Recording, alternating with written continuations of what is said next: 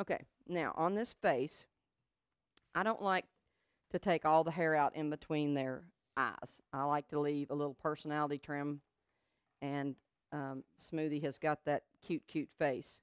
So what I'll do is I'll take my 46 tooth blenders, and I don't want to take this out in the stop either because that's what's going to give me some lift to my visor. So I'll just barely tip this in here, and I'm pulling away as I'm working.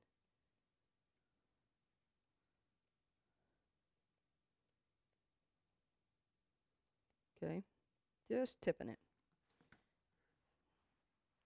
because I like the little fan effect in there.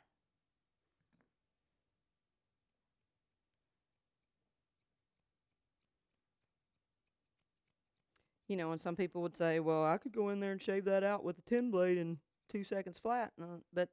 And yeah, you could, but the thing about it is it doesn't look as nice.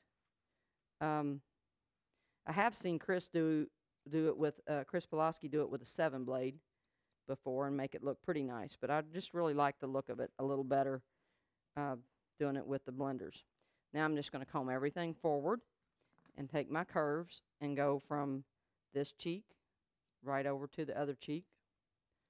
And this is another thing with this type coat is you want to think longer instead of shorter, because if you jump in there and you cut it where you think you want it to be, it's not going to it's going to be, then in a minute you're going to go, "Oh wow, that's too short."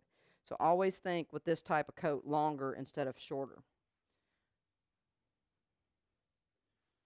Okay, so see we got a little bit of jagged stuff going on there, so I'm going to take the blenders, and because this hair is so fine, just barely tip it.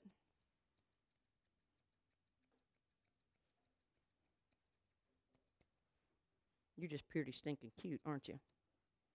Yes, you are.